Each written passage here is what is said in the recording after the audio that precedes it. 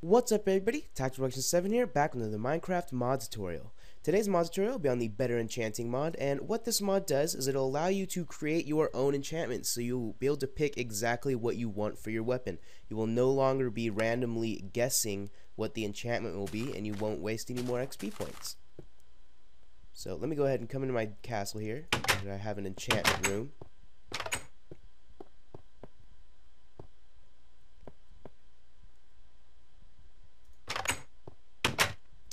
Okay, so here we have the enchanting table, and like usual you always right click it, take your diamond sword and place it in there, and you can go down and up, and this will show you all of the enchantments for the diamond sword, which is sharpness, smite, ban of arthropods, knockback, fire aspect, and looting.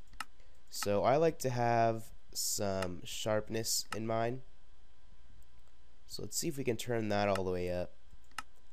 As well as the fire aspect, and we'll do some knockback. Now you can see I'm not able to enchant that, so you have to keep in mind that you can't do everything. You can't have some crazy sword, which is unfortunate, but that's just how it is. So I can have sharpness 3, knockback 1, and fire aspect 1. If I move this up 1, will it do anything? What about this? Yeah, so I'm going to have to stick with fire aspect 1, knockback 1, and sharpness 3. So once you get yours all set up in what you want, then you just go ahead and click on enchant, and it will enchant the item. Now this works for everything, so you can as well do the bow. So here's the flame. We'll put that at flame 1. Power, we'll put that all the way up to 4. Punch, we'll put it 1. And infinity we can't put on because we already have flame on.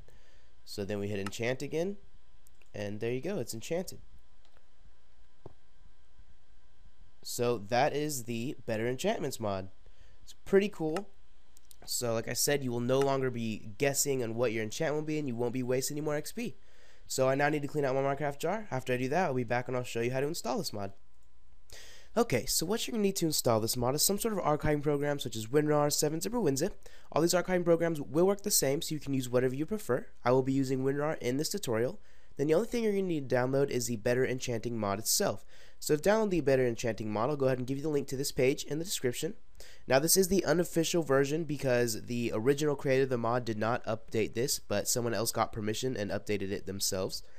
So if you go ahead and scroll down to downloads and click on show and click on download 1.1, this will bring us over to Mediafire, and you should go ahead and click on download to download the mod.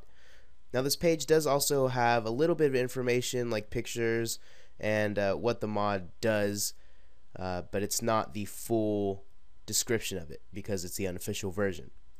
So that is how to download the mod. So to install it, you can go ahead and come over to start, then type in %appdata%, just like this down here. Then go ahead and open up your roaming, then go into your .minecraft, then your bin, left click your Minecraft jar, then right click it and do open with, and select whatever archiving program you are using. I'm using WinRAR, so I'm going to go ahead and open it with WinRAR. Now your bin we will not need anymore, so you can go ahead and just close that. So once you have your Minecraft jar open, go ahead and open up the Better Enchanting mod, and you do not want to put the readme text in your Minecraft jar. So what we want to do is click on the first GC class, hold shift and click on the class right before the readme text, so that'll highlight these 3 classes, and drag those in your Minecraft jar and hit OK. Now take the RO class and put that in your Minecraft jar as well. And go ahead and close the Better Enchanting mod.